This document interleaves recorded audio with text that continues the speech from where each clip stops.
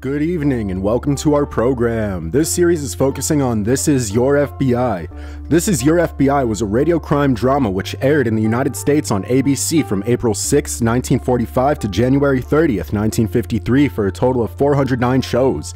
The show featured true cases from the FBI and was told from an FBI agent's viewpoint. FBI Chief J. Edgar Hoover gave it his endorsement, calling it our show and calling it the finest dramatic program on the air. Generally, I do not include advisories. Given Hoover's polarizing nature, I will share this. Dramatized stories created for propaganda purposes are not history. They tell one biased side of the story, and in no way am I saying that these are reliable stories. I just believe them to be interesting when viewed through the scope of entertainment and weird history. Finally, I'd like to send a specific thank you to publicdomainreview.org and archive.org for organizing and compiling all of this media. If you would like to listen to standalone media, we have included a link in the description.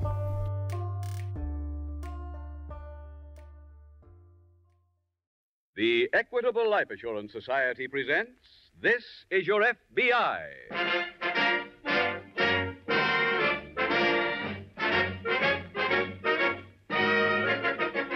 This is Your FBI, the official broadcast from the files of the Federal Bureau of Investigation. Presented as a public service by the Equitable Life Assurance Society of the United States and the Equitable Society's representative in your community.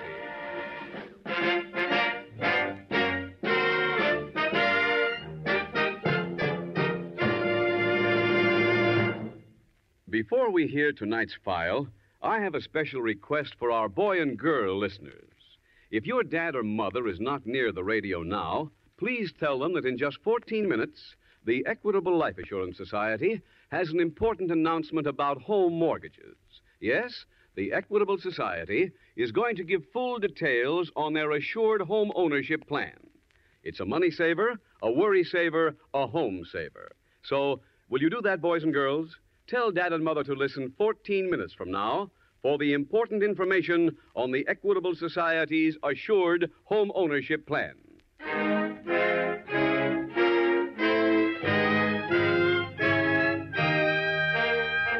Tonight's FBI file, The Big Guy.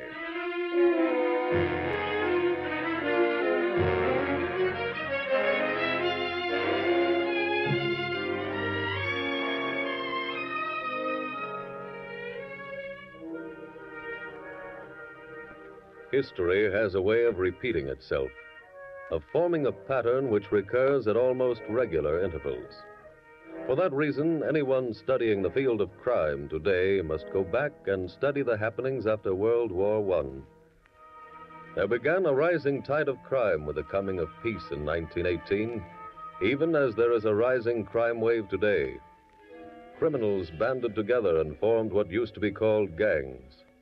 The men were identified by the now almost outworded gangsters.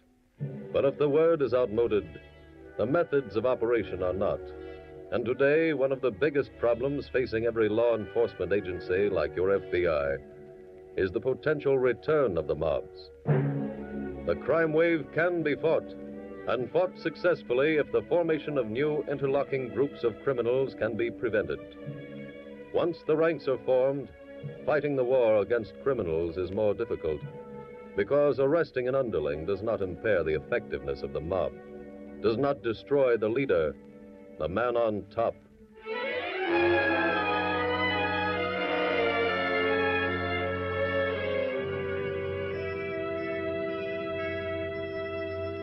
Tonight's file opens in a small apartment in the midtown section of a large eastern city. A short, stubby man is removing his shirt as he talks to a newly arrived visitor. Sorry you had to wait for me, Charlie. I had to go down to the drugstore to get this stuff. What is it? It's for mosquito bites. I'm covered with them. Yeah, I can see him. You want to rub some of the stuff on my back, Charlie? Sure. Oh, I hope it works. This itch is driving me crazy. How's that feel? Oh, great. Get some on my neck, will you? Okay. How'd the trip go? Can't you see the condition I'm in? What a trip. Brother, that's the last time I leave this town. Yeah, here. Little right here? Yeah, right there. The first thing is the train. It's old, it's hot, and it's dirty. Then to make it worse, I draw an old guy sitting next to me who beeps to the conductor when I light a cigar. Can't smoke all the way up. Oh, fine. Then I get up there, walk 3 miles to the river. I find a spot behind some weeds in a little clearing. Mm-hmm. For 3.5 hours I wait, just sitting there. I was chewed by mosquitoes, bees, and every other bug in the book. Yeah. I guess that does it. Thanks. Lou show up? Yeah, finally. What happened? Came down the river in a canoe. When he was maybe 15 feet away, I let go with both barrels. He's dead? Natch. I'll tell George. He'll be glad Mr. Lou Dillon is out of the way. Look, when you see George, tell him any time he wants somebody else knocked off, he should please make it indoors.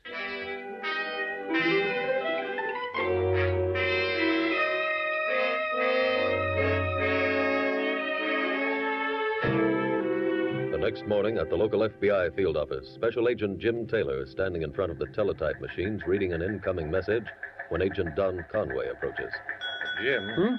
Oh, hello, Don. I knew you'd come up. There's a girl named Ann Whitman waiting for you at your desk.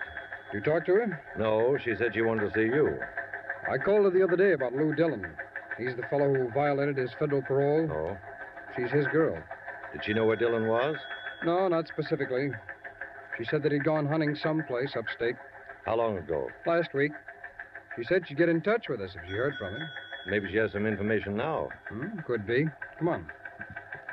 Dillon's the man who was sent away for being a lookout on a bank robbery, isn't he? Yeah, that's right. It was his first conviction, and from what he said, his first crime. Yeah. You made the arrest, didn't you? Yes, I did.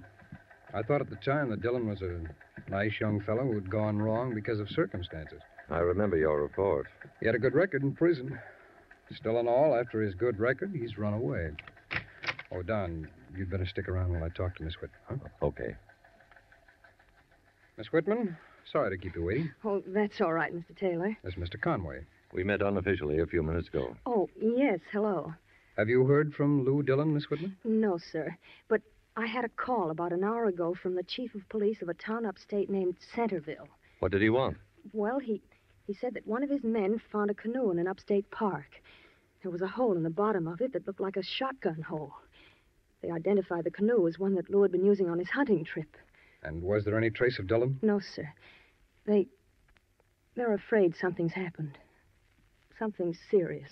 Well, how did the police happen to call you? Well, they said Lou was staying at a lodge, and when he was reported missing, they went there and looked through his papers. They found my name on a letter. I thought you told me you didn't know where Dillon went. Well, this wasn't a letter I wrote to him, Mr. Taylor. This was one he was going to send to me. Oh, I see. I'm sorry. Do you think that something serious has happened to him, Mr. Taylor? Well, Miss Whitman, that's difficult to judge. Tell me, do you know of any enemies he had? Anyone who might want to harm him? Well, no. It might be one of the men he was in prison with, Jim. That's possible, Don. Miss Whitman, did the police tell you where the canoe was found? Yes, I think they said Franklin National Park. If they did, then that's our case, Jim. That's right. Don, I think we'd better start an investigation on this right away.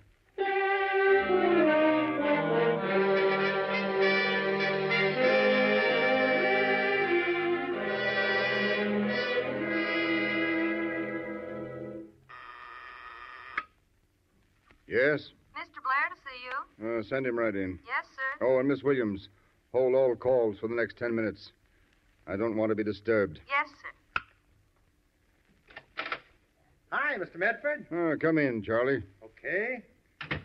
Well, glad to see you back. Thanks. It's good to be back, Charlie. How was the trip? Very tiring. I covered 10 cities in 10 days. Hey, did you do any good?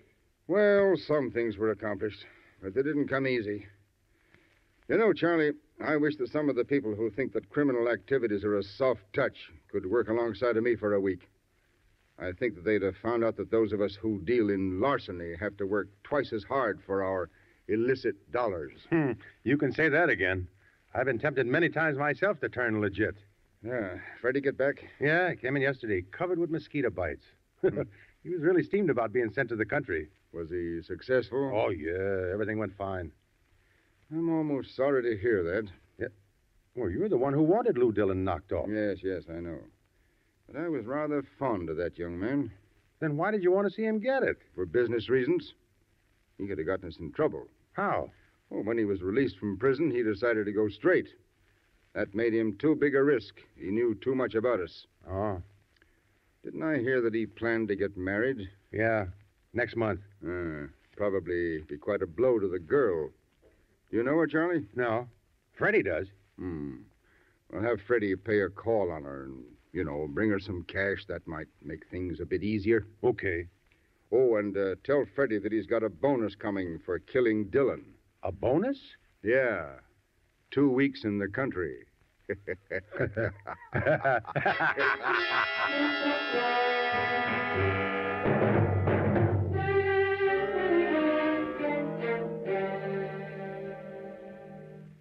Oh, brother, that's a slow train from Centerville. I know. Did you see the chief of police? Yes, by the time I got there, he had already had part of the river dragged. Find anything? Well, no trace of Dillon's body, if that's what you mean. How about anything else? Oh, they found Dillon's rifle, and it hadn't been fired. Well, that removes any question of suicide. Now, we knew before we found the rifle that it wasn't suicide, Don. How? Well, the canoe was found downstream. So? An examination of it showed that the blast which ripped a hole through it had been fired from the outside. It still could have been an accident. Oh, this wasn't any accident, Don. Well, how do you know? Well, we've got evidence. Along the bank of the river, at approximately the same place Dillon's gun was picked up, there were indications that someone may have been lying in wait for him. There was a small area of beaten-down grass where someone had been sitting, and sitting quite a long time, too. There were 17 cigarette butts strewn around. We also found footprints leading to the spot and away from it. I hope they were good enough for impressions. Yes, they were. The lab ought to be able to give us some help on this one. Well, I sent in the cigarette butts and the footprint data on the way up here. Any idea when we'll get a report? Well, we went right to work on it. Jim, does Lou Dillon's girl know about these latest developments? Yes, I notified her. You know, this case started out to be a simple federal parole violation, Don. Yeah. And the way it looks now, it's murder.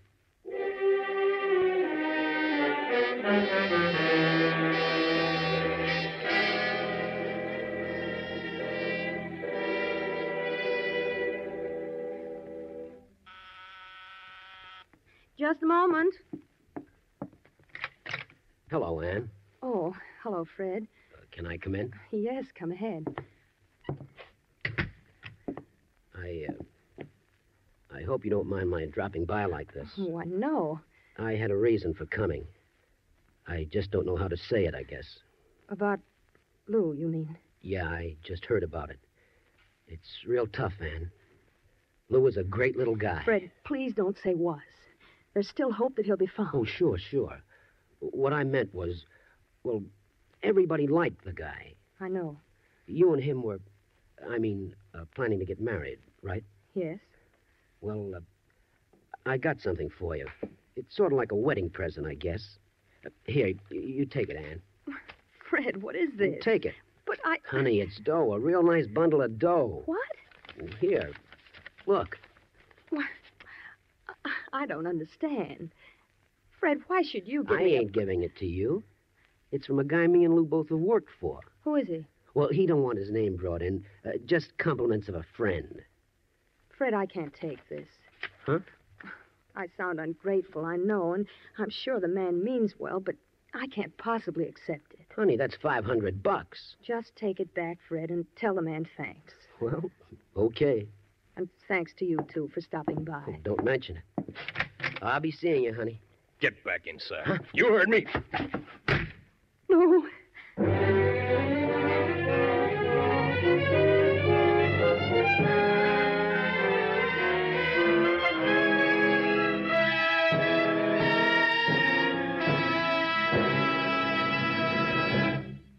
We will return in just a moment to tonight's file, which shows how your FBI protects American citizens in American homes.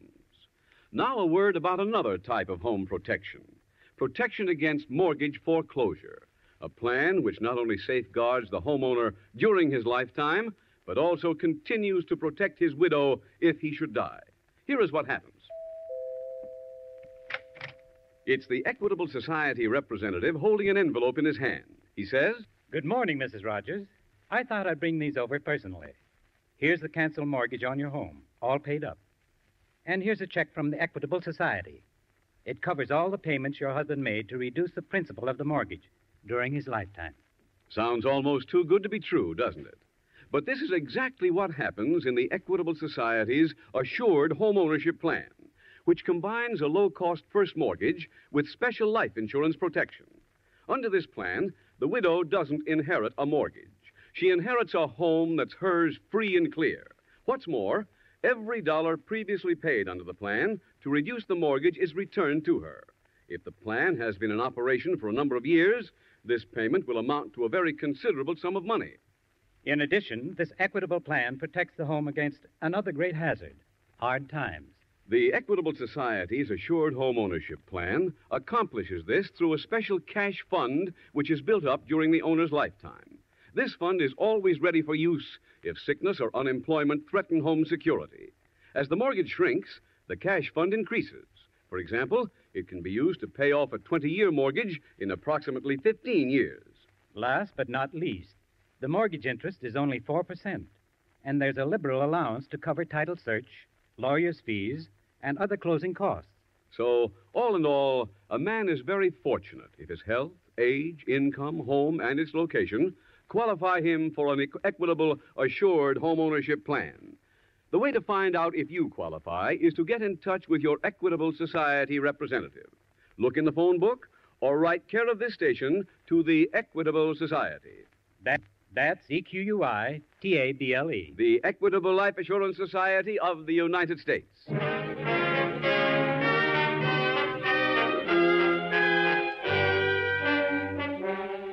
And now back to tonight's FBI file, The Big Guy.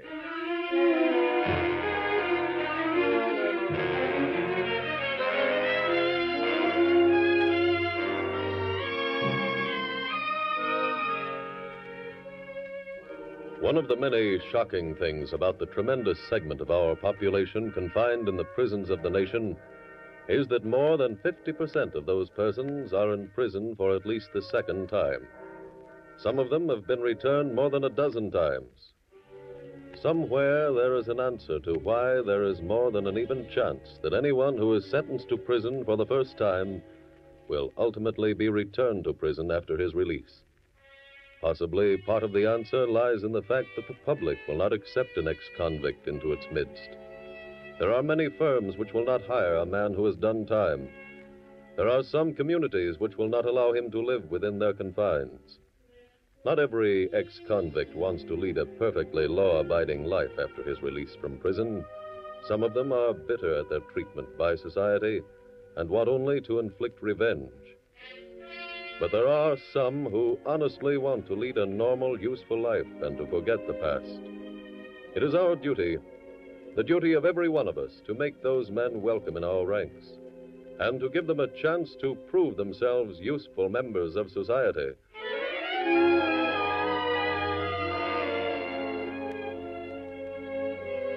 Tonight's file continues at the apartment of Ann Whitman. Lou. Oh, Lou, darling, this is so wonderful. I just can't believe it. I can't believe you're really here. I'm here, honey. Lou, everybody thought you were dead. Lou, where were you? What happened? It's kind of a long story. Look, I know you two want to be alone. Now, wait a minute. I want you to hear the story, too. But I have to get back. Sit down. Listen. Okay. What did you hear about me, Ann? What story did you get? Well, your canoe was found, and there was a shotgun hole in it. Local police reported you missing. Uh-huh. And then the FBI investigated. They found evidence that someone was waiting for you, that it wasn't an accident, that someone had shot and killed you. They were right, Ann. All but the part about being killed. Someone did shoot you? Yeah. Who? You want to answer that, Freddie? Huh? Do you want to tell her who shot me? How would I know? I saw you through the weeds, just before you pulled the trigger. Me? Uh-huh. I don't know what you're talking about. Come on, Lou. That's it.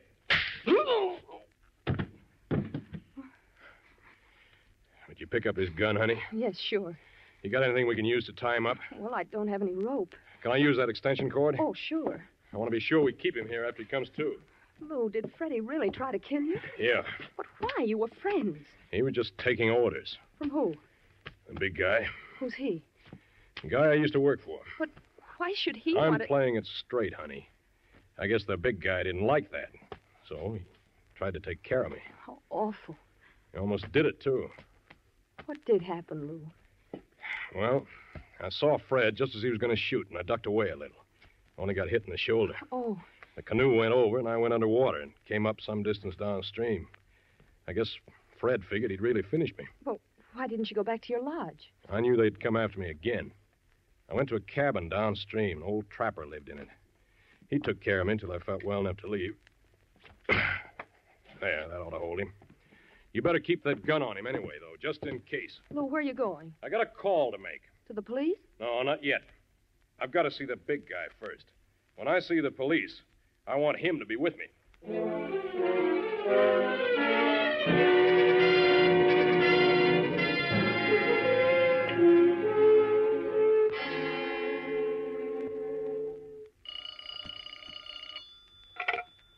Special Agent Conway speaking. Hello, Don.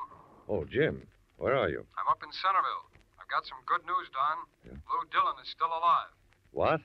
How do you know? I just interviewed an old trapper who has a cabin about 5 miles downstream from where the accident occurred. He said that Dillon stayed with him after he'd been shot. Well, why didn't he notify the police? Well, Dillon asked him not to. He claimed it was just a hunting accident. Where's Dillon now? He left there earlier today.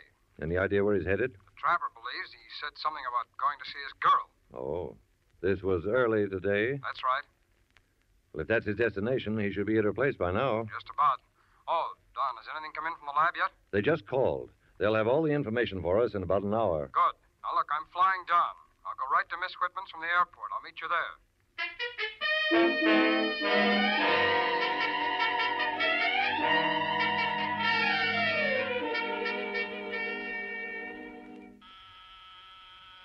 Just a minute. Oh, hello, Mr. Taylor. Come in. Thanks. Mr. Conway just got here. He's with Fred Hall. Fred Hall? Hello, Jim. Oh, hi, Don. This is Fred Hall, Jim. And according to Miss Whitman, Hall is the one who shot Dillon. Lou got here just in time to catch him and tie him up. I see. And where is Dillon? Miss Whitman said he went to see someone called the Big Guy. Hmm? He believes he's the person who ordered Hall to shoot him. Who is the Big Guy, Hall? I don't know what she's talking about. You don't know anybody called the Big Guy? Never heard of him. Lou said he wanted to get him and bring him into the police. Well, that was foolish. Don, let's take Hall down to the office. We'll question him there.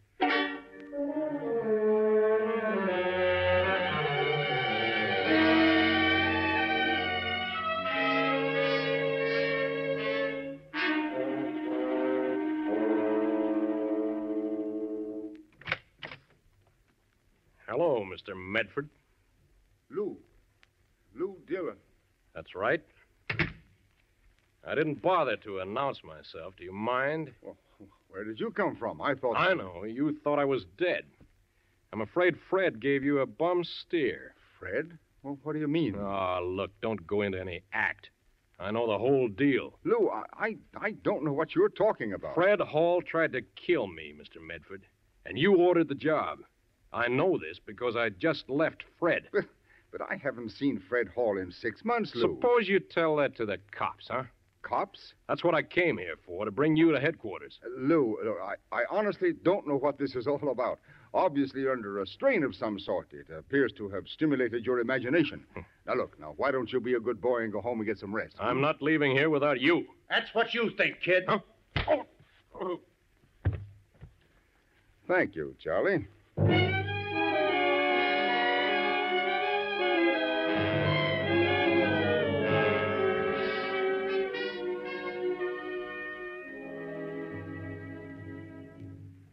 Hall, the last time you were arrested, you were picked up with a man named Charlie Blair.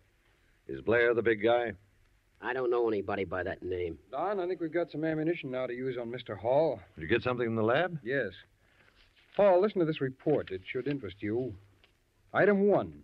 There were 17 cigarette butts found in one spot on the bank of the river where Dillon was shot. What's that got to do with me? Well, the laboratory says that the person who smoked those cigarettes has type AB blood. They determined this by analyzing the saliva. The blood test you took a little while ago showed your type matches this. What does that prove? AB is a reasonably rare type of blood. Still don't prove I shot Dillon, does it? No, it doesn't. Item 2. The lab states that footprints found at this ambush were made by a man approximately 5 feet 8 inches tall, weighing about 170 pounds. You get that kind of stuff from a footprint? That's right. Once the laboratory knows how long a stride that person takes and how deep his footprint went, That still don't prove I did it. Granted. Item 3. Item 3 was a sample of ground at the scene of the crime. This was analyzed by the lab. From it, they could tell you were there. How? Recognize these shoes, huh? Yeah, they're mine. Where'd you get them? We got a search warrant. We found them in your apartment. Have they been to the lab yet, Jim? Yes. And the report shows that the sample of earth I brought in matches the mud on these shoes. So what? A lot of guys have shoes with mud on them. Not that mud, Hall. There isn't another place in the country where you'd find dirt of this exact composition. I'd say that report proves that you were by the river. Paul, we've got enough here to have a federal attorney get a conviction. And attempted murder is the same as actual murder. Now, do you want to take this all alone? Do you want to go to jail for life? Do you want to let the man who gave you the orders go free? Start talking.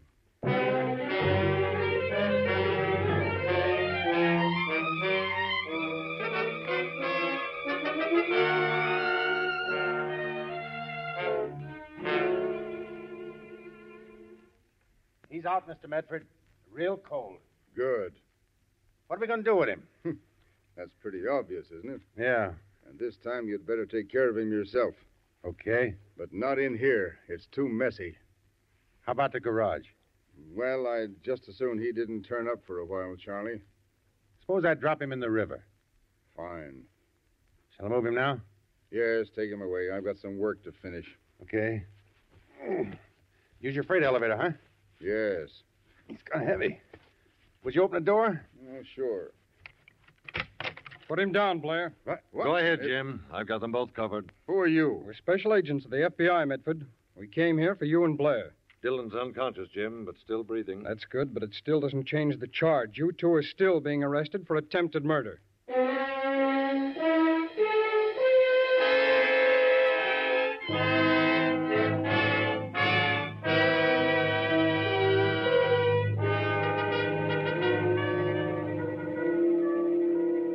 Charles Blair, George Medford, and Fred Hall were tried in a federal court for attempted murder on government reservation. All three men were sentenced to life imprisonment.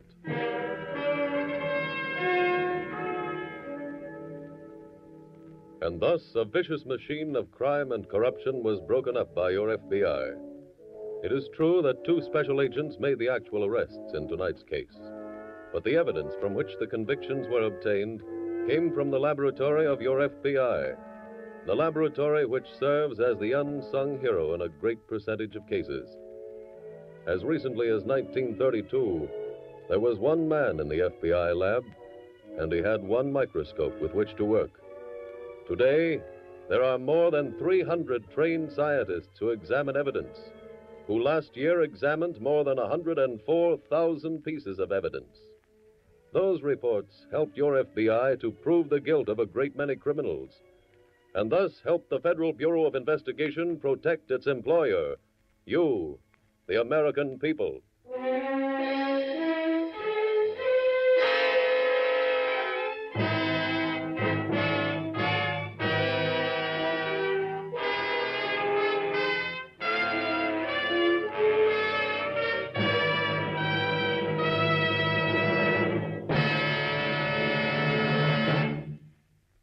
In just a moment, we will tell you about next week's exciting case from the files of your FBI.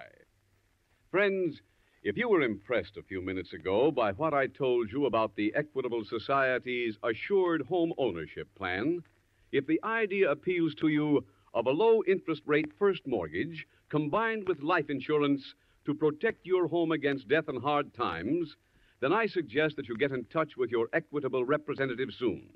He'll show you exactly what this plan will do for you personally, how much money it can save you, how much added security it will give you. So contact your Equitable Society representative without delay, or write care of this station to the Equitable Life Assurance Society of the United States.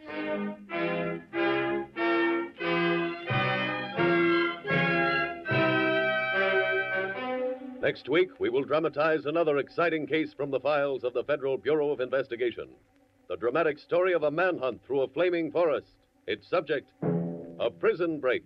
Its title, The Curious Prospectors. The incidents used in tonight's Equitable Life Assurance Society's broadcast are adapted from the files of the Federal Bureau of Investigation. However, all names used are fictitious, and any similarity thereof to the names of persons living or dead is accidental. Tonight, the music was composed and conducted by Frederick Steiner. The author was Jerry Lewis. Your narrator was William Woodson, and Special Agent Taylor was played by Stacey Harris. This Is Your FBI is a Jerry Devine production. This is Larry Keating speaking for the Equitable Life Assurance Society of the United States and the Equitable Society's representative in your community, and inviting you to tune in again next week at this same time when the Equitable Life Assurance Society will bring you another thrilling story from the files of the Federal Bureau of Investigation, the Curious Prospectors, on This Is Your FBI. This is ABC, the American Broadcasting Company. The Equitable Life Assurance Society presents This Is Your FBI.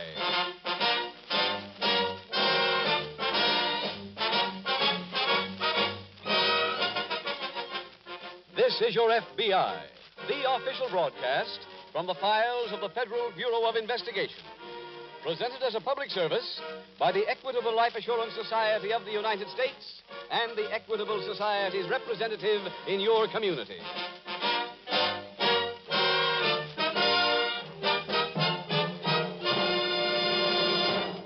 If you are a homeowner or a prospective home buyer, tonight may be an important night.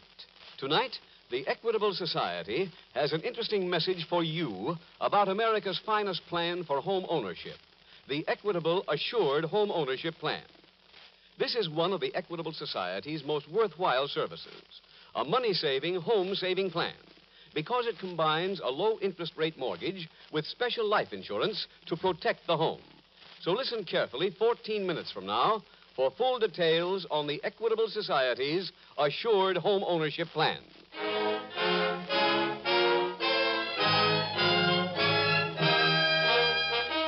Tonight's FBI file, The Curious Prospectors.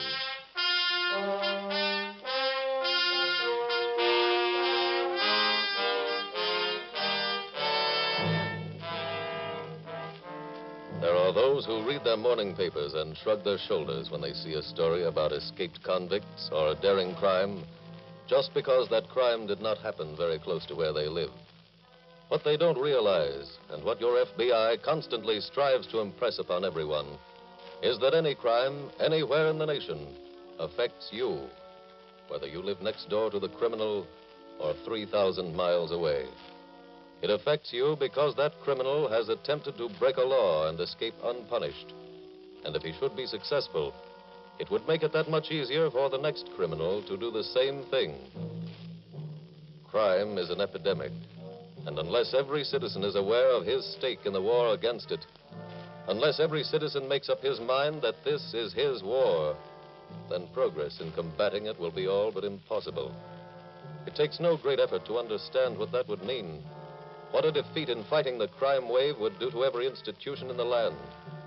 Every institution and every person, with no exceptions.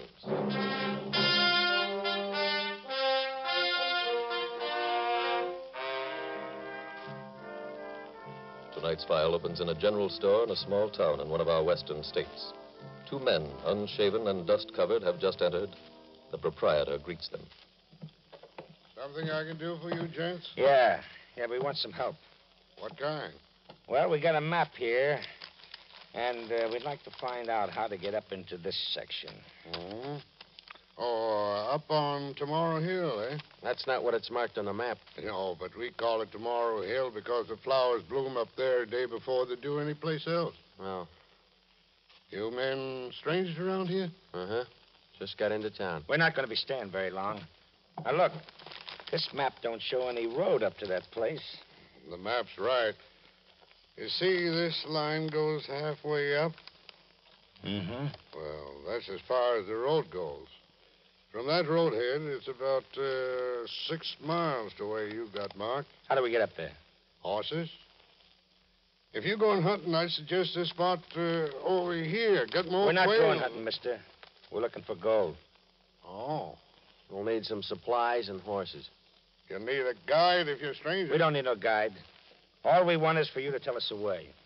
When do you figure on going up there? Today. Well, if you can wait, I'd advise it. Why? There's a bad brush fire on the other side of Tomorrow Hill. They're just about getting it under control. We'll take our chances. Okay. How long you figure on staying up there? Why?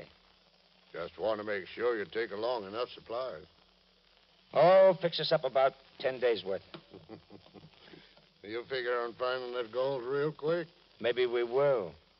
Well, you fellas run along and come back here in an hour. I'll have your packs all made up by that time and on horses. Okay. Come on. Let's go get some coffee in that diner. I'm hungry. Everybody looks for gold.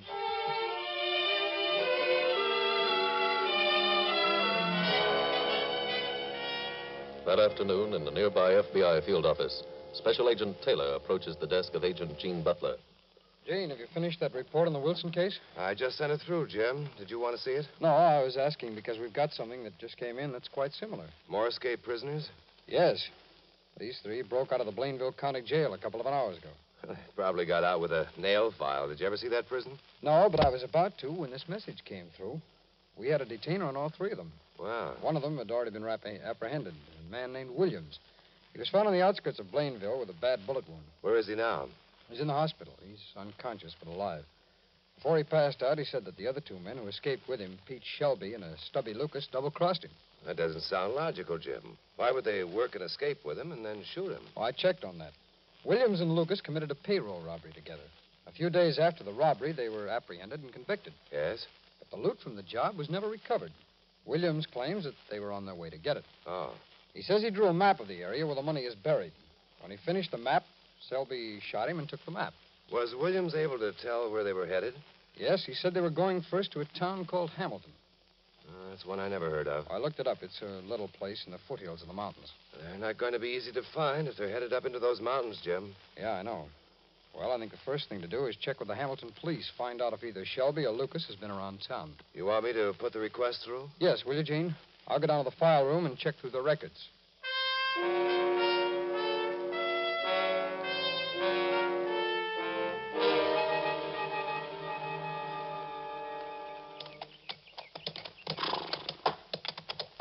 Pete, What? let's, take it easy, huh? Look, I don't like riding these horses any better than you do. Easy, baby, easy. The sooner we get there, the sooner we get out. Yeah, I know. How come you and William stashed the dough way up here anyway? They chased us up here. We knew we were going to get caught, so we buried it. Oh. I wonder how he is. Williams? Yeah. He should be dead. I still don't know why you shot him. I told you. To make it a two-way cut. Just don't try to make it a one-way, Pete. There wouldn't be no point in that. Whoa, easy, baby, easy. You're the only guy who knows where the dough is buried. I mean after we get the dough. Well, let's get the dough first, huh? Hey, do you smell that? What? Something burning. No. Well, I do. The guy in the store that said there was a fire up here, didn't he? Ah, he said it was way over on the other side of the mountain. It could be coming this way. Well, stop worrying about everything, will you? Maybe it's good for me. Maybe if Williams had worried, he'd be here now. I'm going to keep on worrying till I'm out of here with that dough.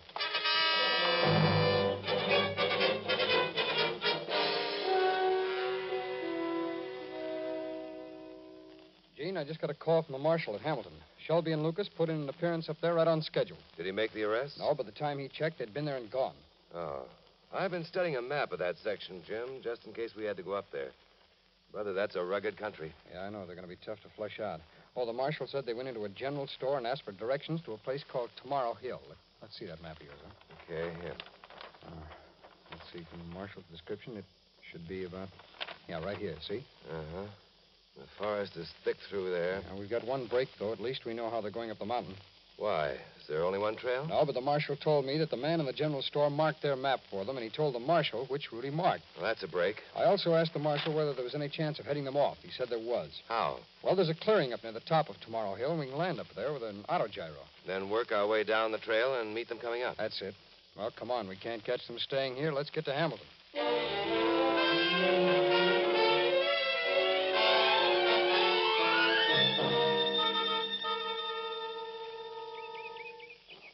Marshal, how soon should that auto gyro be here? Oh, any time now. It's on its way over from Suttertown. You use gyros much up here? No, I don't, but the Forest Service does when it's fighting a fire. As a matter of fact, that's where that gyro's coming from. Oh, that's right. We heard about that brush fire just before we left. It's better than a brush fire now. It's spread considerably. Must be mean babies when they get out of control. They're always out of control, Jim, right until the last spark is out. What do you think the chances are of getting in and out of that hill are, Marshal? Well, there's a pretty good fire break on top, and unless they get a bad wind and a crown fire, you should be safe enough. A crown fire? Yeah, that's when the fire spreads on treetops without ever touching the ground. Oh, I see. Oh, say, by the way, which one of you's going in, you or your partner? I am. Well, do you know that kind of country? Well, I worked as a guide one summer while I was in school. This cabin that we've got marked here on the map, Marshal. This is the place that I'll head for first. Yes, they might stop there. It's the only cabin in the whole hill. Well, if they don't, I'll just start working my way on down. Okay. As soon as you find them, we'll send the gyro back up to take all of you out. Oh, swell. Oh, here it comes. Here comes the gyro. I'll get you that portable transmitter you Fine, I can use it. Oh, in fact, I'll call you on it as soon as I reach the cabin. Right. Marshal. Yes? If you get a chance to talk to that weatherman, will you tell him to turn that fire around the other way?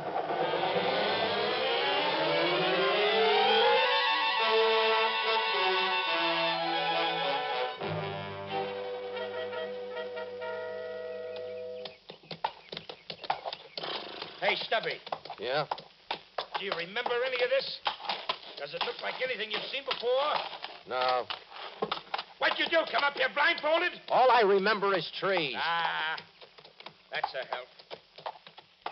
According to this map, we should be right by the cabin. Well, we better be. It's really getting smoky around here. Fire's getting closer, Pete. Look, forget about the fire. We got more important things. Hey, look.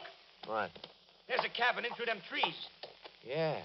Does it look like the place where you stashed the dough? Uh-huh. It is the place. Come on. Come on, let's go. Come, baby. Come. Come on. What a break, huh, Pete? Yeah. I never thought we'd find it this easy. Where's the stuff buried? Inside the cabin. You remember exactly where? Sure. Okay. Let's get off here. Whoa.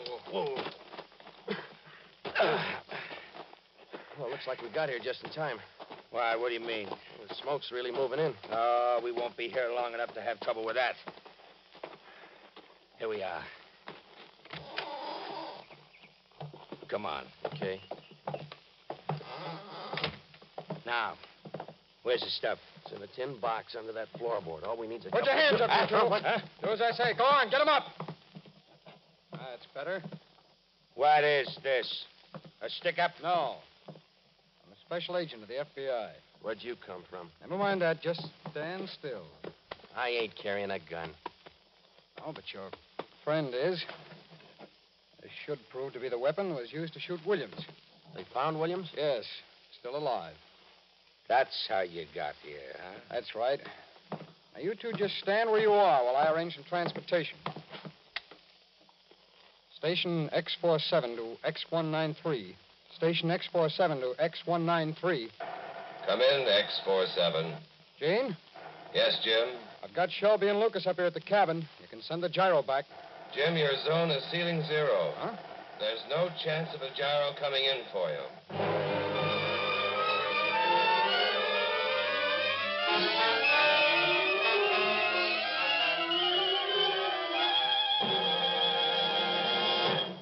We will return in just a moment to tonight's file, which shows how your FBI protects American citizens in American homes. Now, a word about another type of home protection: protection against mortgage foreclosure. A plan that has made it possible for thousands of homeowners to phone their wives like this.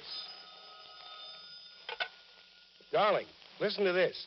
We don't need to worry how we're going to meet those doctor bills and our mortgage payments, both coming due next week.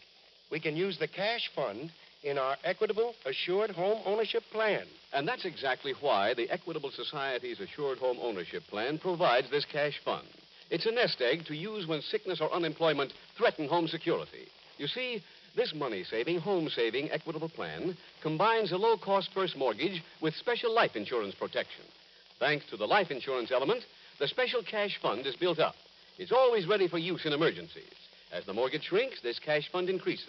For example, it can be used to pay off a 20-year mortgage in approximately 15 years. In addition, the Equitable Assured Home Ownership Plan protects the home against the death of the breadwinner. In the Assured Home Ownership Plan, if the owner dies, the Equitable Society cancels the mortgage. It's paid off in full.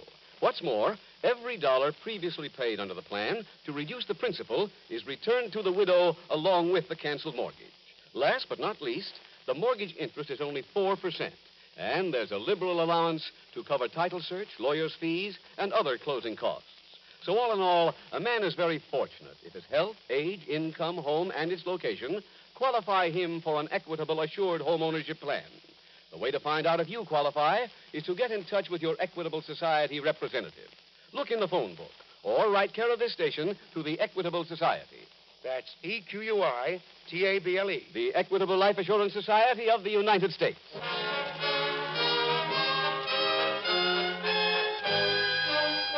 And now back to tonight's file, The Curious Prospectors.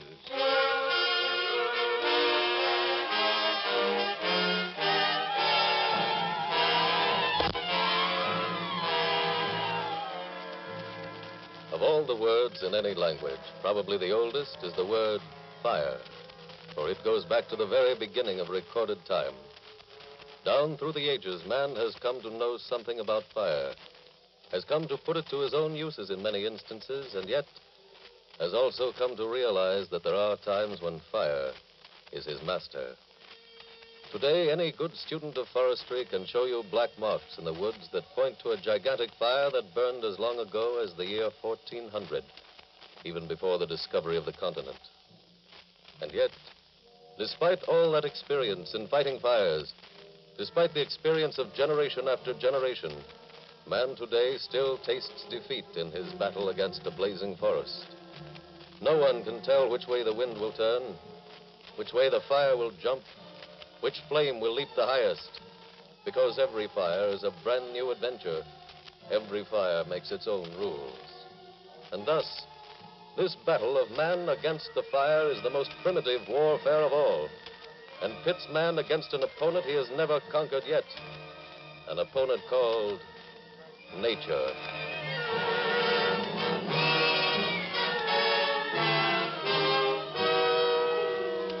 Tonight's file continues at the cabin on Tomorrow Hill. Jim, did you hear my report on the gyro, that it can't come in?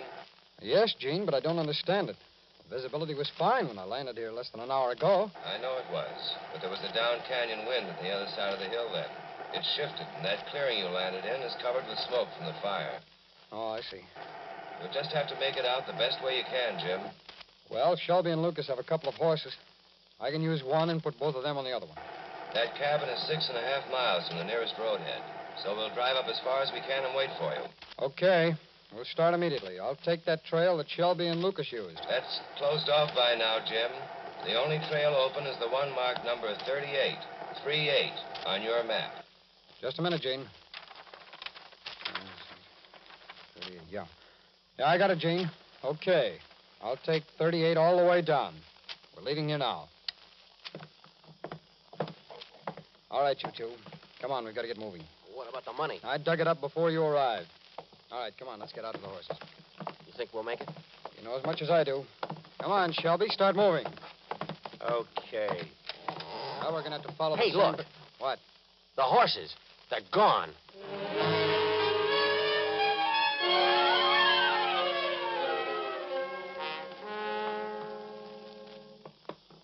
Any news, Gene? Yes, Marshal, and most of it's bad. What happened? Jim called. He surprised both Shelby and Lucas in the cabin. Trouble? Not with them, but the clearing closed in and the gyro couldn't go back and pick them up. Jim was going to come down Trail 38 on the two horses Shelby and Lucas used going up. Well, that's not a bad trail. They haven't got the horses. Jim called back and said they'd run away. Hey, this is bad, Gene. that fire starts jumping, they might not be able to use 38 for the last 2 miles. Is there any other way down to the roadhead? No trail, but if Jim uses his compass, he might be able to beat the fire. You don't sound very optimistic. Well, there's a weatherman over at the Forest Service, Gene, and by his figures, the wind that's driving the fire down Tamora Hill is going to get stronger. If it does, they might not have time to get out of there on foot. That part of the forest is thick with Douglas firs, and they're all dry. Is there any chance at all of getting in there any place with a gyro? No, not a prayer. There's a blanket of smoke over the ridge now so thick you can't see the sun through it. Is the road still open? It was when I left the Forest Service, but that won't get us within 5 miles of Taylor. Well, let's drive up there and get as close as we possibly can.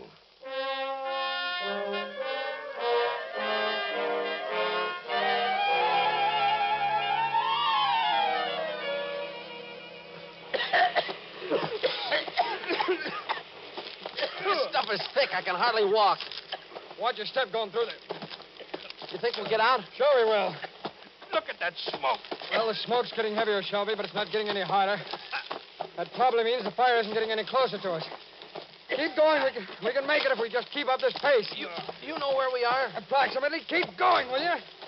We still got over 2 miles to go to that roadhead. You just keep right on this point on the compass. Oh! What is it? Ah, get up, Stubby. Come on. I can't. What's the matter, Lucas? My ankle. I turned it good. Come on, let's leave him. No. You stay where you are, Shelby. Come on, Lucas. What are we going to do? Look at it here.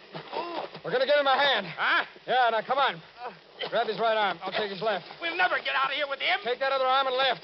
Come on. There you Come on. How does it feel? I can't stand on it. Now, throw one arm around Shelby's shoulder. That's it. Now put your other arm around mine. All right. There. All right, come on.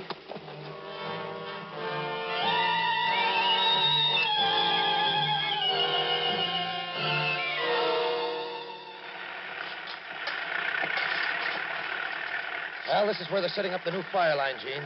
Can't get any closer than this. What do they want with a tractor way up here? Well, they can clear a fire line 10 times as fast with a tractor as they can with men alone. Those cats dig in. I see. Look at that tree flare up out there. That flame must have shot up 50 feet. Well, let's hope we don't see a crown fire. If we do, you'll really see some high flames. Is there much danger of one? There's always danger of a crown fire. Oh, with these fir trees. Well, I hope they don't have to light those back fires. What do you mean? When they build a fire line like this, they light this end and try to make it burn back and meet the oncoming fire. That way it burns itself out because it's got no place to go. But Jim is in there with his 2 prisoners. Well, they're not going to light the back fire unless they absolutely have to. But if the flame gets past this line, it'll probably go right through the whole town of Hamilton. Ah. Look at that crown fire. Look at it go. Gene, that's right across the line that Taylor was coming down. Are you sure? Yeah, I'm afraid so. And I'm also afraid the trail is closed off. That probably means they can't get through.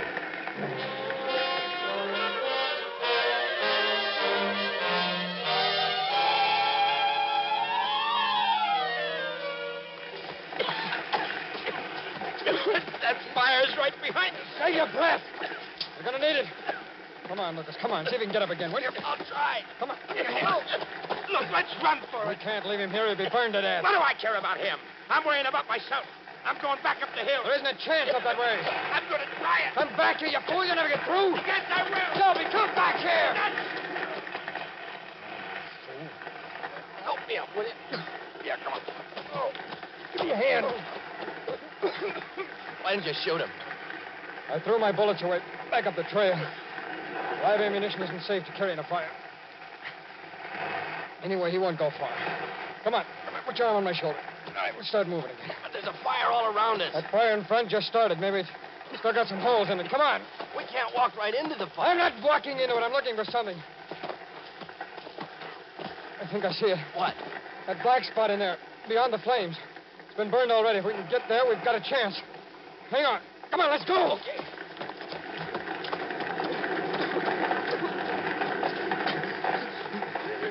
Come on, get down to the ground. Get down. Now, slap those sparks out. I can't breathe. Get down as close to the ground as you can. There's a little air under the smoke. It's hot. Well, it's hotter out in those flames. Can't make Stop talking, will you? If we get lucky, we've got a chance to live.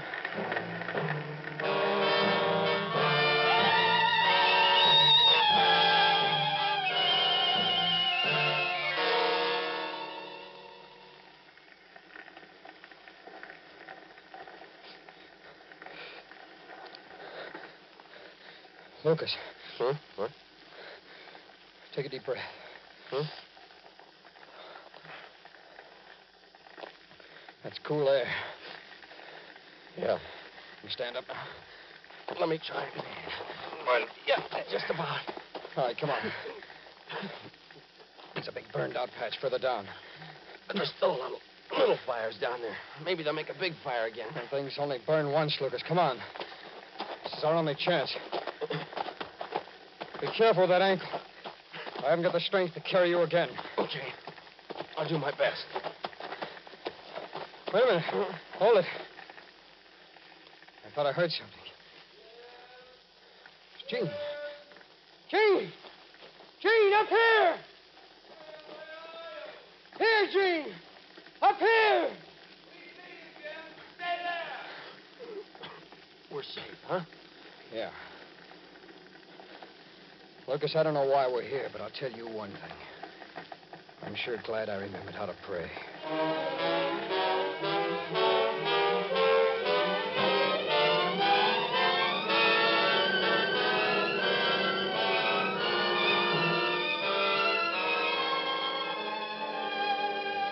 Bert Stubby Lucas was returned to prison and served out the remainder of his sentence.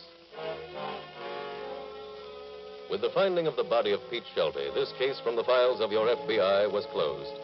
But there's more to this evening's case than the moral that crime does not pay. Further investigation by the Forest Service showed that this fire began when an unthinking camper neglected to put his fire out. The terrible toll taken by fire in this country last year reached the staggering sum of $700 million in money and the irreplaceable total of 11,000 lives. There's a fire started in the United States every 20 seconds throughout the day and night.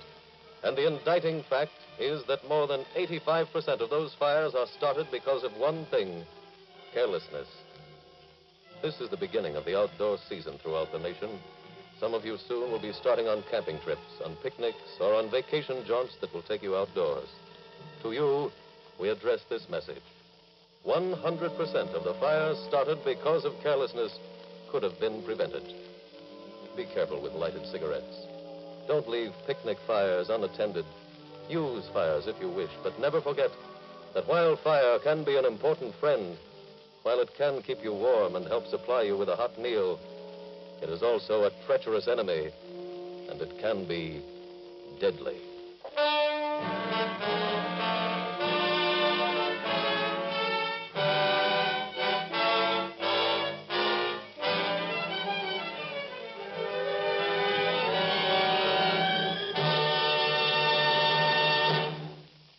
Friends, if you were impressed a few minutes ago by what I told you about the Equitable Society's Assured Home Ownership Plan, if the idea appeals to you of a low-interest rate first mortgage combined with life insurance to protect your home against death and hard times, then I suggest that you get in touch with your Equitable representative soon.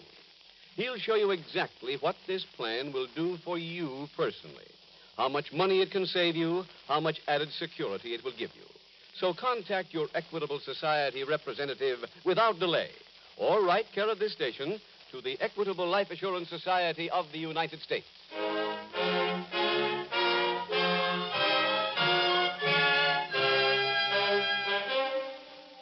Next week, we will dramatize another case from the files of the Federal Bureau of Investigation.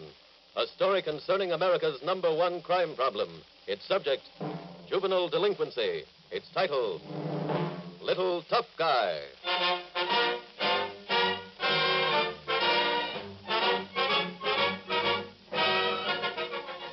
The incidents used in tonight's Equitable Life Assurance Society's broadcast are adapted from the files of the Federal Bureau of Investigation. However, all names used are fictitious, and any similarity thereof to the names of persons living or dead is accidental. Tonight, the music was composed and conducted by Frederick Steiner. The author was Jerry Lewis. Your narrator was William Woodson, and Special Agent Taylor was played by Stacey Harris. This Is Your FBI is a Jerry Devine production. This is Larry Keating speaking for the Equitable Life Assurance Society of the United States and the Equitable Society's representative in your community, and inviting you to tune in again next week at the same time when the Equitable Life Assurance Society will bring you another thrilling story from the files of the Federal Bureau of Investigation. Little Tough Guy on This Is Your FBI. This is ABC, the American Broadcasting Company. The Equitable Life Assurance Society presents This Is Your FBI.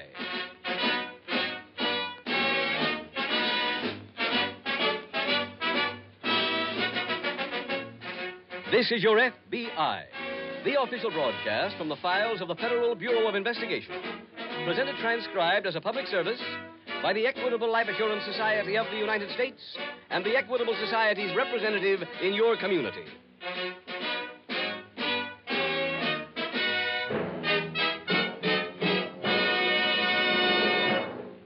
Attention all homeowners. Please have pencil and paper handy to make notes. In about 13 minutes, the Equitable Society will give full information on its assured home ownership plan. This Equitable plan is a money saver, a worry saver, a home saver. One of the finest services ever offered by the Equitable Life Assurance Society. So be ready with a pencil, for you'll surely want to jot down the address for getting further information on the Equitable Assured Home Ownership Plan.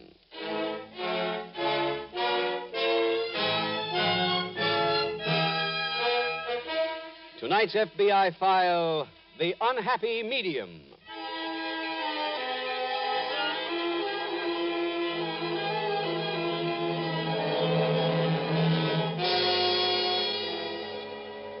There's no telling how much money is mulcted from the general public throughout the year.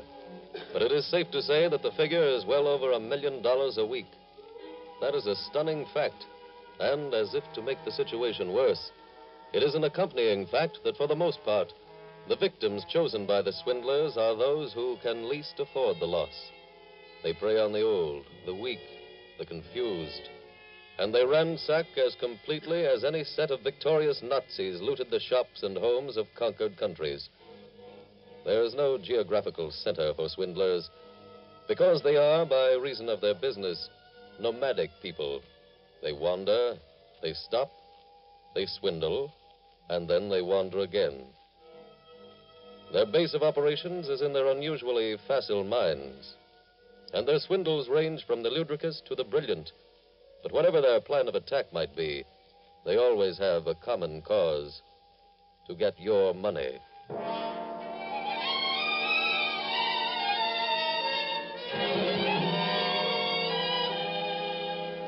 Tonight's file opens in the large living room of a house located in a western city.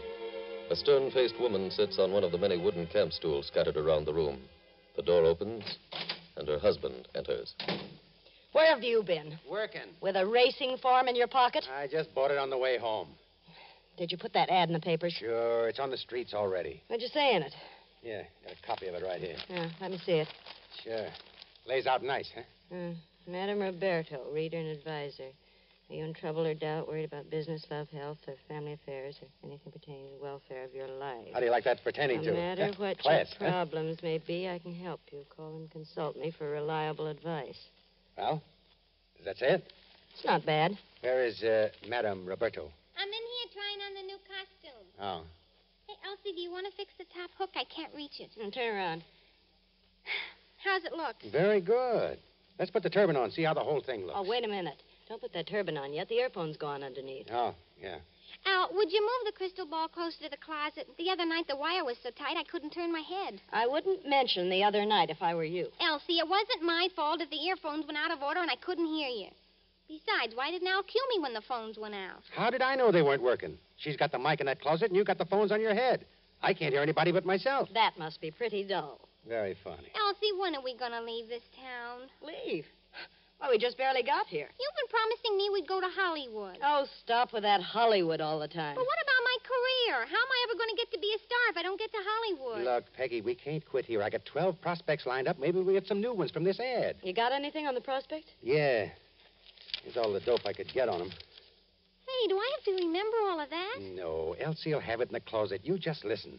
Come on, we better start rehearsing this stuff. Well, when are they coming? Post time is 8:30 tonight. It'll be a semi-private meeting like the last one. Now put on those earphones. Let's get to work.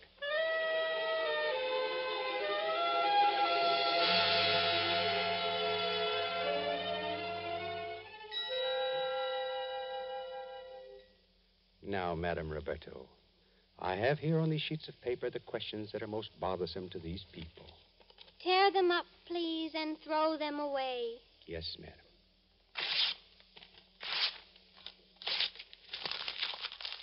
Now, through the power she alone possesses, Madam Roberta will peer into the mysterious crystal ball and answer your questions. I am studying, but it is difficult. Keep talking, kid. I hear voices, but they are far away. Some of you people are not holding hands in a chain the way the madam instructed you. I'm going over the questions. They're all stiff so far. I must have help from you if you want me to answer your problems. Here's a good one. Mrs. H.L. I see some letters forming. They are spelling out Mrs. H.L. That's me. Has the madam any message from Mrs. H.L.? Have her stay after the meeting. I have a message for Mrs. H.L. Will Mrs. H.L. please come up to the front of the room? Oh, yes, surely. She's ready to be taken. Hook her good. I am Mrs. H.L. What is your message, Madam Roberto? I cannot reveal it here. It is too personal. Oh. Please remain after the others have gone. Oh, thank you, madam. Bless you. And now, ladies and gentlemen, take the hand of the person seated next to you and form the chain again. Madam Roberto, do you have any further messages? Peggy, brush the rest of them off fast. Let's get to work on the sucker.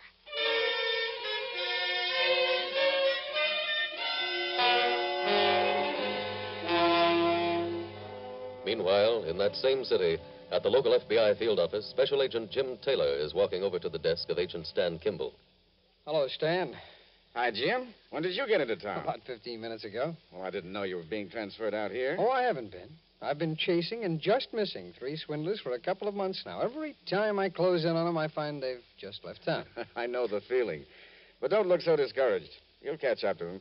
We'll catch up to them, you mean? Huh? Yeah, your agent in charge just assigned you to work with me. Well, how about filling me in on the background? Okay. Well, this little trio was wanted in 5 states for larceny, conspiracy to defraud, illegal fortune-telling, and unlawful flight to avoid prosecution. One of them, an Al Watson, he's done time twice. What for? Swindling both times. His wife, Elsie, she was acquitted each time for lack of evidence. Uh-huh. Now, in this new setup they've been using in the last few months, they have a young blonde girl working with them. She uses the name of Peggy Garvey. Ah, and you think they're here, eh? I'm pretty sure they are. The ticket seller at the station in Albuquerque remembered selling them 3 tickets from there to here. Well, one trouble with trying to find a fortune teller here is that there are a couple of hundred of them spread over the city. Well, we've got pretty good descriptions on them. Stan, let's get an alarm. Maybe the local police can help us track them down.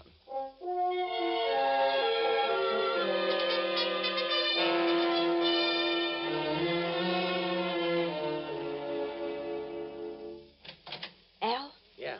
Well, where have you been? Out doing some checking up. You've been gone long enough.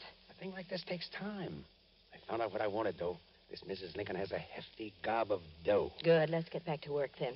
We can't keep the old slob waiting too long. Peggy. Yeah. Look, I want you to play this like you're already in Hollywood. And this is your screen test. I will. Do you remember everything I told you? I think so. All you gotta do is remember. It's like Hollywood. Okay. I'll be in the next room. Al, you go get Mrs. Lincoln. I'll see you later. Okay, Peggy? All right. Mrs. Lincoln? Yes? Come right this way. Madam Roberta will see you now. Oh, thank you. I'm sorry to have made you wait this long, but Madam Roberta has been concentrating. I understand. Madam Roberta, do you have any message for this troubled person? I am listening to the voices in the air. Queen of the occult, what do those voices tell you?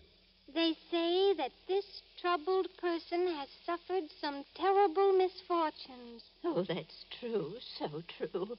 They tell me that there is someone who wishes you great evil. Yes, I know who that is. They say this person who wishes you great evil has put a hex on you and your possessions. I knew it. Madam Roberto, is there any way in which this troubled one can be delivered from the curse of her hex? I am listening. The voices say that if you will bring all your possessions to me, I will be able to deliver you from the hex. Oh, thank you. Thank you. But this must be done within the single turning of the earth. The madam means that if the hex is to be taken off, it must be done by tomorrow, at the latest. Yes, I see. The voices say you are to bring to me all of your cash, because that, too, is hexed. Oh, I will. I have spoken. Mrs. Lincoln, you can go home and sleep tight. By tomorrow night this time, you'll have no more money trouble.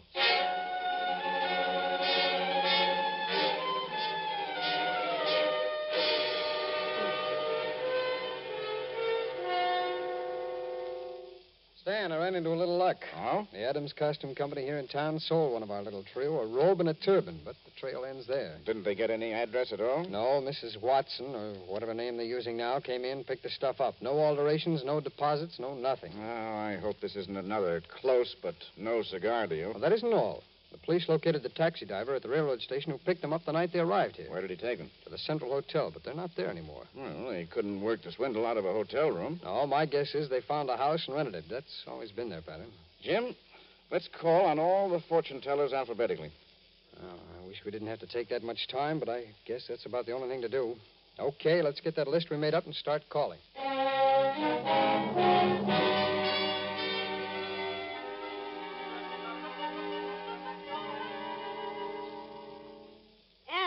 Al, where are you? Shh, I'm right here. Oh. Well, what's been happening? The Lincoln dame came here about an hour ago. She had all the stuff with her. The cash, too? Yeah, $7,000 worth of it. Hey, has she been in there with Peggy for a whole hour? Yeah. What's going on? I don't know. I've been waiting for them to break it up. Stick your head in and give Peggy the sign. I don't want to disturb the deal. Look, she don't know enough to ad-lib this long. Look, but honey... Do as I say, Al. Stick your head in there. Okay. Mrs. Lincoln? Please. Where is Madame Roberto? She went out that other door. She told me to meditate. She said I must have absolute quiet. Oh, sure. You go ahead, Mrs. Lincoln. Keep meditating. Peggy isn't there. What? She left Mrs. Lincoln, went out the back door. She must have gone to her room. Come on, let's check on that. Okay. She should have stayed with the customer. There's something funny about this. What do you mean? Oh, why should she leave the old dame? Maybe she ran out of words. Well, let's find out. There's no one in here. Are you sure? Well, do you think I'm blind? Hey, look. What? Wait. Here's a note on the bed. Let's see it. Wait till I read it. Well, what does it say? What does it say? She took Mrs. Lincoln $7,000 and went to Hollywood.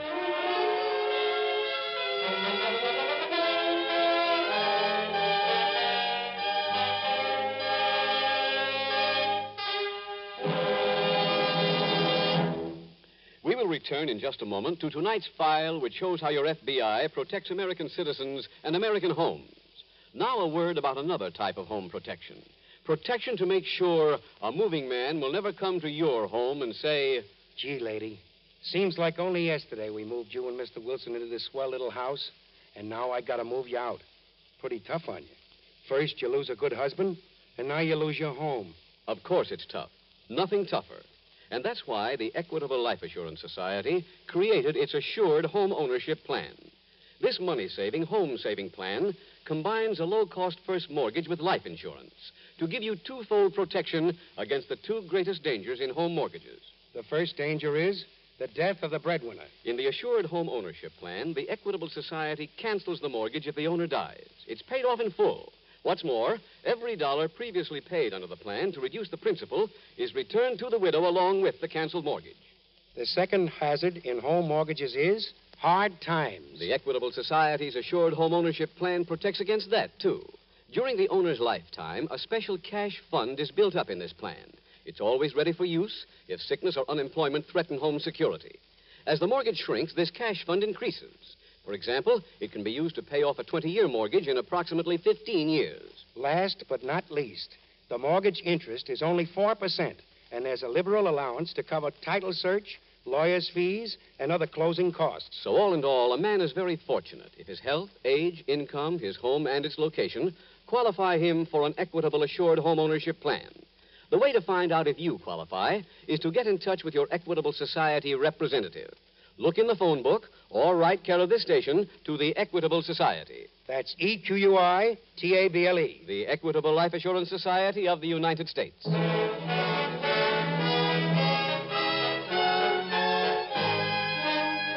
Now back to tonight's file, The Unhappy Medium.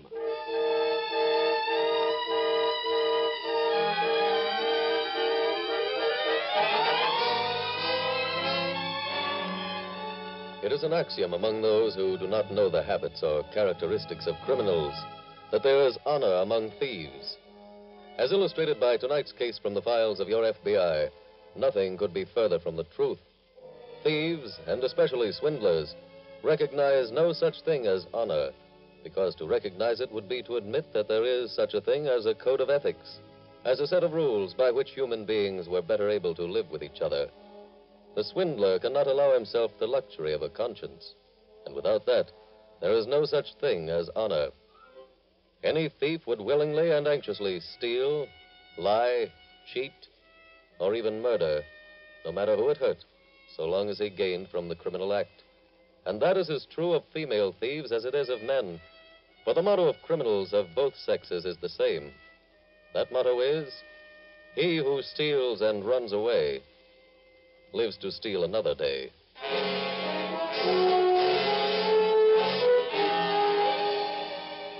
Tonight's file continues as the two FBI special agents get out of their car in front of the swindler's house. This is the place, all right, Stan. Look, they even have a sign on the front lawn. Well, all this occult hokum is perfectly legal in this town. Hope they're still here. Oh, they probably will be. I don't think they suspect we're this close to them.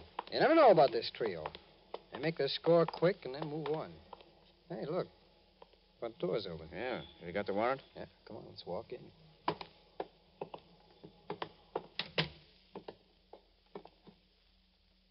if they're here, they're being pretty quiet. Well, come on, we better look around. Let's try this room first. Huh? Okay. Hold it. Someone's sitting in the chair by the window. Pardon me. Oh, please be quiet. I'm meditating. Oh, I see. We're special agents of the FBI. Here are my credentials. What do you want here? Have you seen a man and a woman about 45 and a young blonde girl about 21 or 2? Oh, you mean Professor Williams and Madame Roberto? I think so, yes. Where are they, please? Well, Madame Roberto is in her room. She's concentrating. On what? On removing some evil spirits from my money. Ma'am, I think we'd better start at the beginning and get your whole story.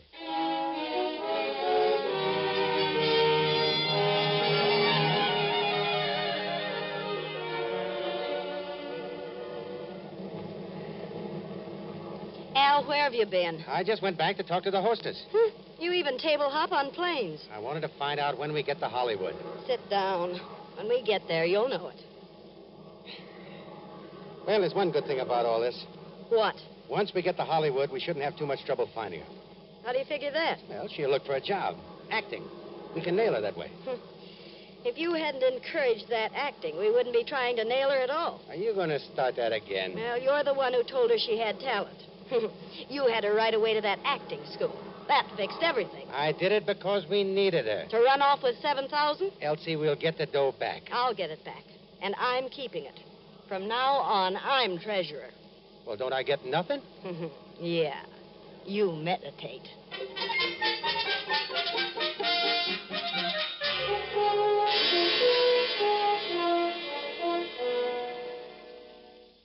Mrs. Lincoln, when did you first hear of this Madame Roberto? There was an ad in the newspaper. I see. What did this ad say? It said that Madame Roberto would help people to solve their problems. Mm-hmm. And you answered it? That's right. Why are you asking me all of these questions? Because I'm afraid you've been the victim of a group of swindlers. What? Yes, Jim, there's nobody else in the house. I've looked through every room. You find anything that might give us a lead? I didn't look for any clues, to tell the truth. I just went from room to room to see if there was anybody around. Oh, I'm sure that you'll find you're mistaken, sir, about there being swindlers, I mean. Mrs. Lincoln, are those papers in front of you yours? Why, yes. This is the deed to my house, and these are stock certificates I own. And these are my war bonds. Well, why did you bring them here? Madame Roberta was freeing them from evil spirits. Is that all you brought? No, I brought $7,000 in cash, which Madame Roberta was removing the hex from also. How long ago did she start doing that, Mrs. Lincoln? Why, she left here about an hour ago to take the money back to her room. She said she could work better there. And she left you here to meditate? That's right. Mrs. Lincoln, it looks like you've been swindled out of your money. Oh, no. We'll try to get it back for you. Stan, I think the first thing to do is start searching this place, see if we can find any lead on where they've gone.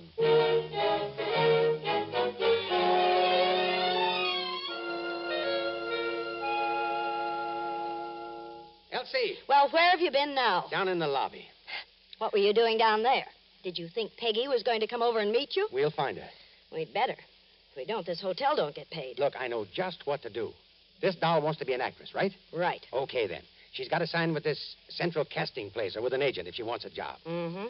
And if she's not there, we'll check on some of those hotels for actresses. She'd be likely to live in one of them places. Well, why don't you get on the phone and call up? I did. Any luck? No, but I don't think she'd be stupid enough to use her own name. Yeah, that's true.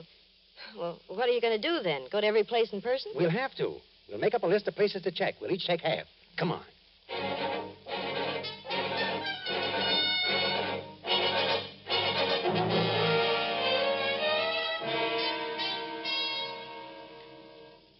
Jim, the girl's closet is empty. She must have had her bags packed by the time Mrs. Lincoln arrived. Sure looks that way.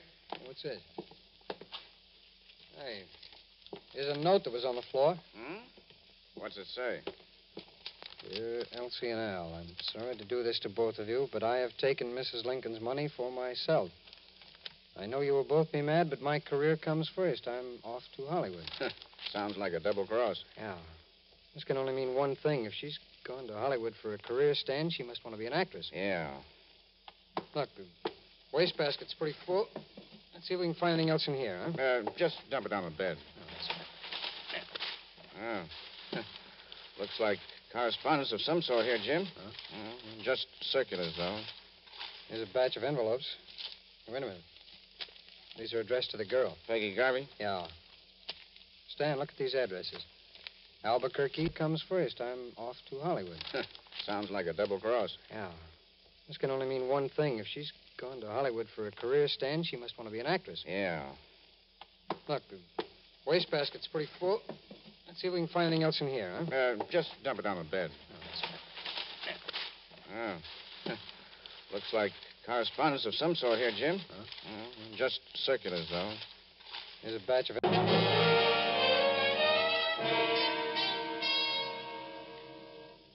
Jim, the girl's closet is empty. She must have had her bags packed by the time Mrs. Lincoln arrived. Sure looks that way. What's this?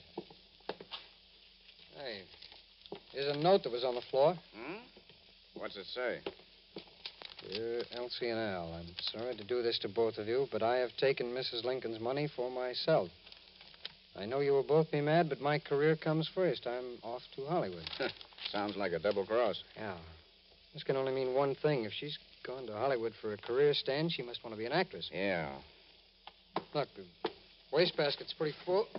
Let's see if we can find anything else in here, huh? Just dump it on the bed. Oh.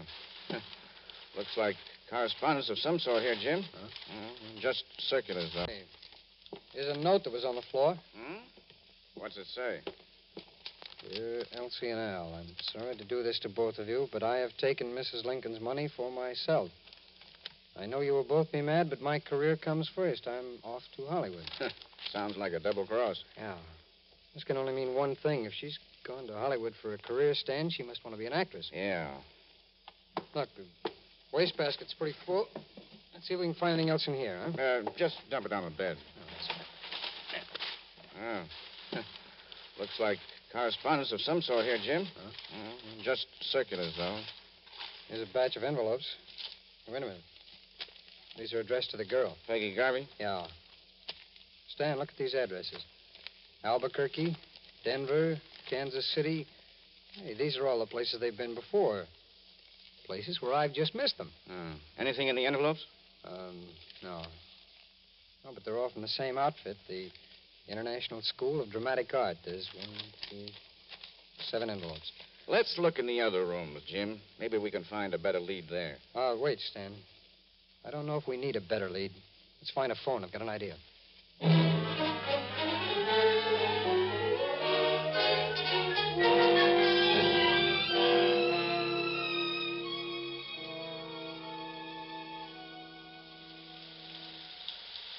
Elsie! Well, where have you been this time? I'm sorry, honey. I thought you said meet you on the other corner. I said in front of the drugstore. Well, come on. You told me it never rains in California. You want me to put in a fix with the weather? I want you to take me to Peggy. Where'd you find her? Where does she live? Right in that apartment house. I didn't even have enough money to buy an umbrella. You'll have enough in a couple of minutes. Look, are you taking bows? It took you 2 weeks to find her. This is a big place, you know. Here, this is the joint. Go ahead. You know what apartment she lives in? Yeah, right here on the ground floor, 117. Down this way. 11, 13. Here it is, 117. Just a minute. Out of the way, you little crook. Elsie! Out of the way. Didn't think we'd find you, huh? Al, we didn't come here for conversation. We want our money. Come on, Peggy, get it up. I don't know to what you are referring. Huh? I said I don't know to what you are referring. Look, whatever you're eating, swallow it. We can't understand you. That's diction. Diction? We don't care what you call it. Just come up with that 7,000. I don't know what The you... 7,000 you took from old lady Lincoln. Now, where is it? I'm using it. I need it for my career. Al, case those dresser drawers. Okay. Get away from them drawers. Let's shift the diction out of her. Hey, look, keep away from there. That's my money, and Hey, here it is, right on top. Look, looks like most of it's here, too. Hey, don't you touch that money. Don't bother counting it. We'll do that back at the hotel. Let's get out of here. Okay. Hey, wait, you can't leave me without any... Step back inside. What? Go on, both of you. Who are you, mister? I'm a special agent of the FBI. I've got warrants here for the arrest of all three of you. You got nothing on us. My guess is we've got enough for you to serve long terms in a federal penitentiary. Well, honey, now you'll know where I've been.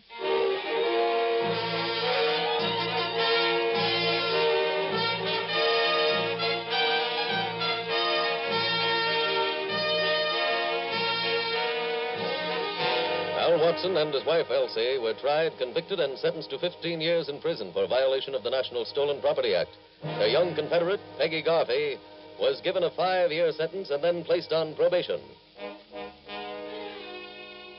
And thus your FBI ended the careers of 3 greedy swindlers. The clue which led the 2 special agents to the apartment in Hollywood came from the International School of Dramatic Art.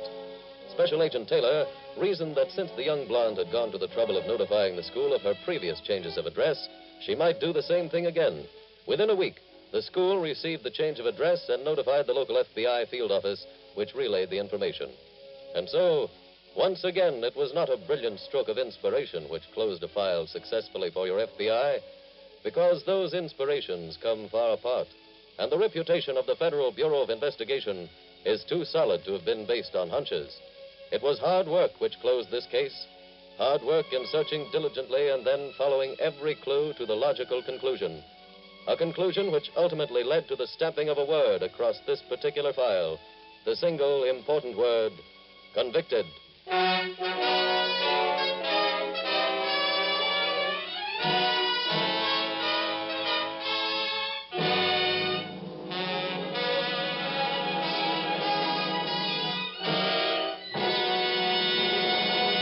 In just a moment, we will tell you about next week's case from the files of your FBI. Friends, if you were impressed a few minutes ago by what I told you about the Equitable Society's Assured Home Ownership Plan, if the idea appeals to you of a low-interest rate first mortgage combined with life insurance to protect your home against death and hard times, then I suggest that you get in touch with your Equitable representative. He'll show you exactly what this plan will do for you personally, how much money it can save you, how much added security it will give you. So contact your Equitable Society representative without delay, or write care of this station to the Equitable Life Assurance Society of the United States.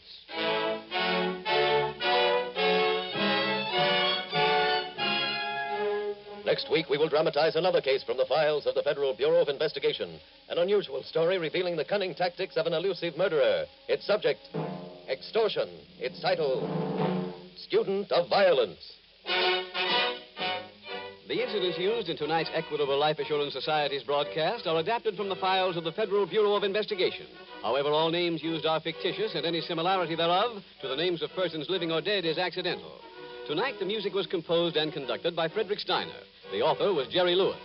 Your narrator was William Woodson, and Special Agent Taylor was played by Stacey Harris. This Is Your FBI is a Jerry Devine production.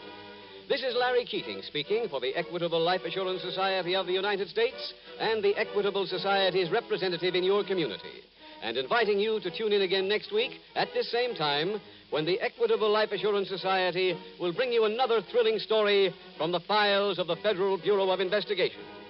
Student of Violence on This Is Your FBI. This is ABC, the American Broadcasting Company.